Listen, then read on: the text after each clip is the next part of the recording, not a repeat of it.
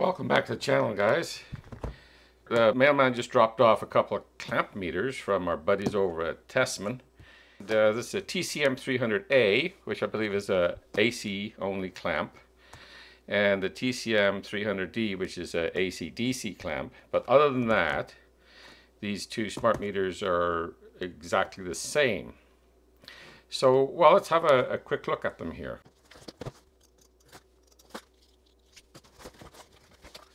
Both come with nice little cases. Both come with nice little manuals. And let's see what language is it. English, German, French, Italian, Spanish, and I'm guessing Chinese. Have a look at the meters themselves. Alright, these look fairly compact.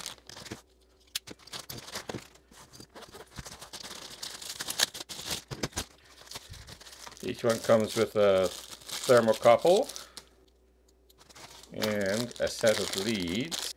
The leads are pretty standard, and same over here. So we can leave them in there. And each one comes with 3 batteries.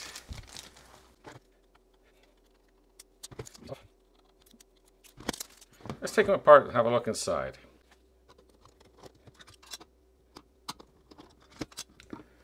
They both got brass inserts for the battery doors.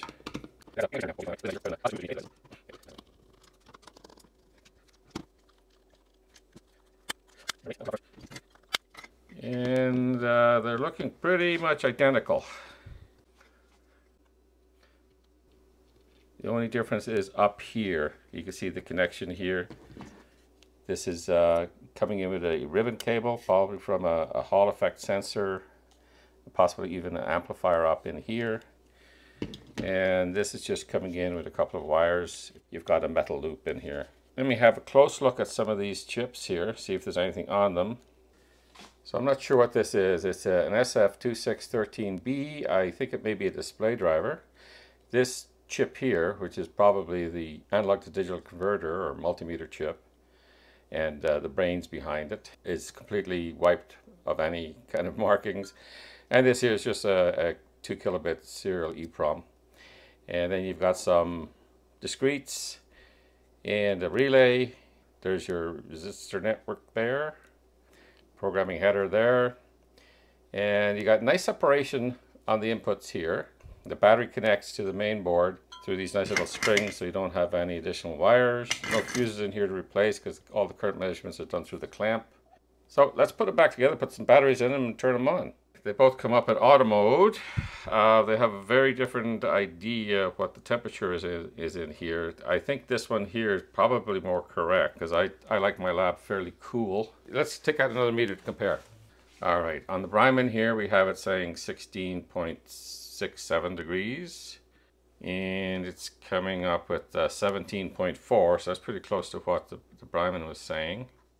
This one's reading a little bit high for sure. Let me check one more meter here. I just plugged that into my Siglent SDM3055 bench meter, and it's saying it's at 20.3 degrees. It's saying 12.7. So again, we're all over the map with temperatures. Like, we've got 5 different meters here, and not one of them can agree on what the temperature is using exactly the same probe. There you go.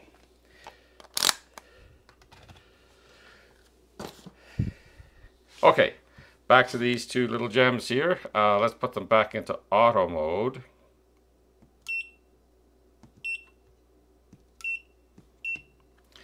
And we'll start testing them. Okay, so it's coming up with 1 ohm, and because it's below the 50 ohm limit, it's beeping the beeper. This shouldn't beep the beeper. 100 ohms, right on the money. So they auto range pretty quickly, not as quickly as some, but I mean that's pretty fast, right?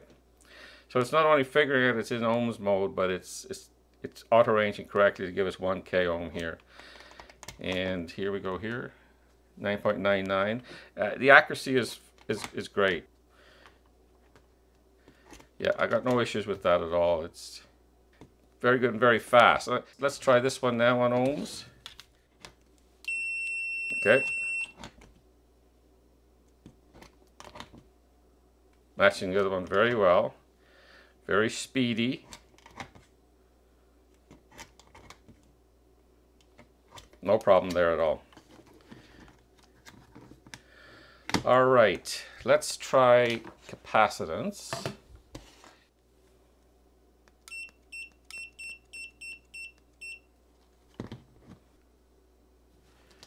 Let's try the 26 UF.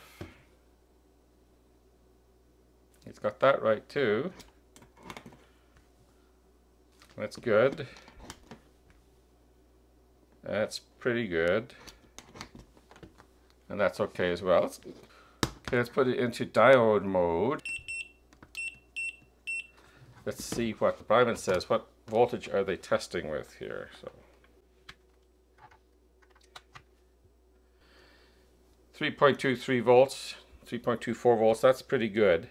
That's a good voltage to test diodes with. So I should be able to pick up all these diodes here and get them roughly right.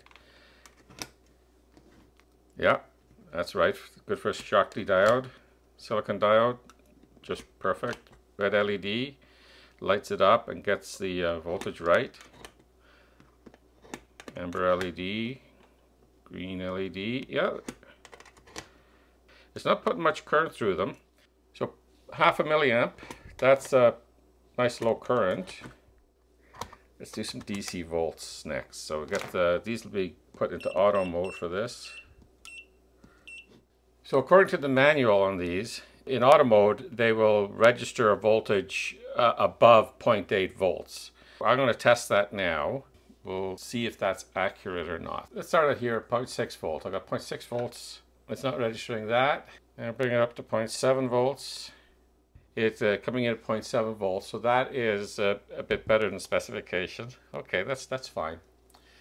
If I connect the meters together, they're going to interfere with each other.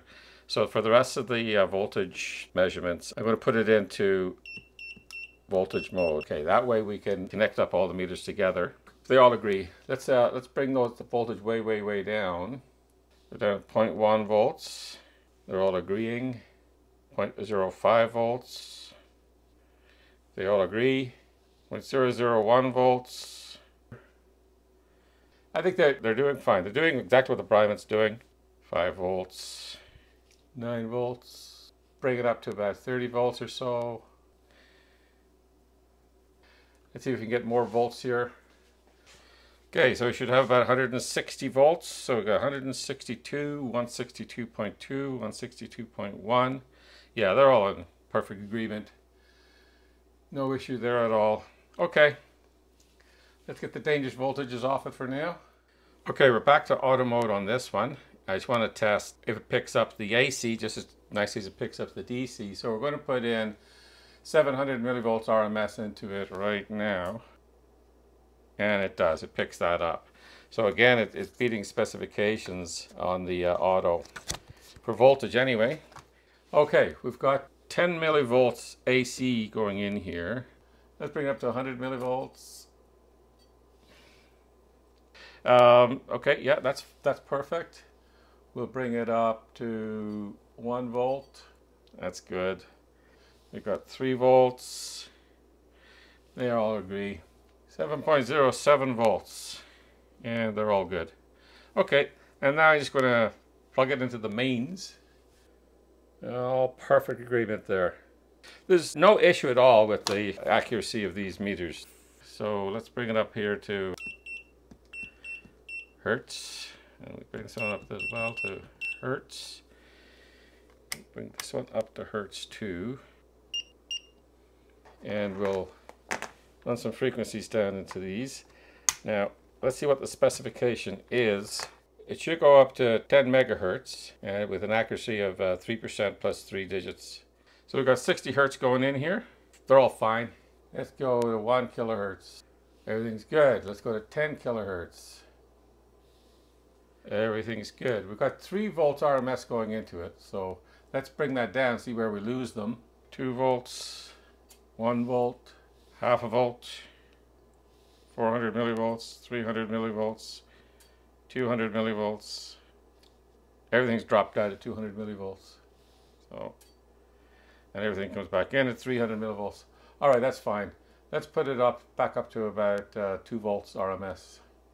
100 kilohertz, 1 megahertz, 10 megahertz. Everything's fine except for the Bryman is lost and gone forever. Okay, so these are meeting their specifications. I like the dual display. That's nice as well. Let's check continuity. We'll check that in both manual and auto mode. Okay, here we go. We're going to try it in auto mode. Okay, it takes about a half a second in auto mode. So let's put it into manual mode and see. It's very fast, very loud, and it is latched. Okay, that's good. Now I'm going to try some current tests on them. Both of these can do inrush current, so I've got a pump out there. I can try that. I've always wanted to know what the inrush on that pump was because I've got an oversized solid state relay on it, probably more than it needs, and I'm going to find out today. Okay, we've got it all set up here to do some current. I'm going to do it in auto mode on this. It's going to be DC current, so this is the only one that can do DC current.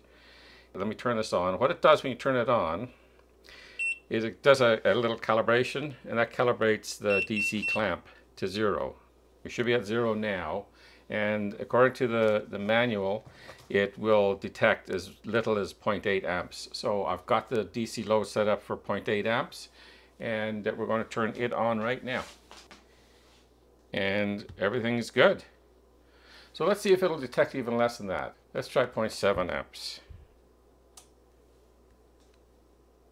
It'll do 0.7 amps. Let's try down 0.6 amps. It'll do 0.6 amps as well. So it's better than specification on DC current. So let's now put it into manual mode on current. And we'll try some other values here. Let's try and get it down into the tens of milliamps here. Now we'll try, there's 10 milliamps. Let's try 50 milliamps. 100 milliamps. We're doing pretty good. 1 amp. Yep, we got pretty good agreement there. So we've got 3 amps here. That's great, that's fine, that's good. Now I'm going to try my pump. And I guess I'll use this one. So my pump has an inrush current of 47.3 amps. So that's good to know. Made a good choice in putting that 100 amp solid state relay on that. Let's try the NCV mode. Turn this one back on. NCV. Probably work better here.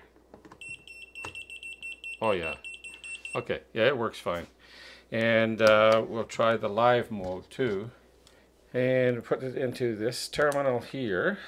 And we should be able to then tell the difference between live and the neutral. So live and neutral. So it's working fine. Yeah, that's perfect. That's a very nice feature. It's showing up more and more on meters these days, and I like it a lot.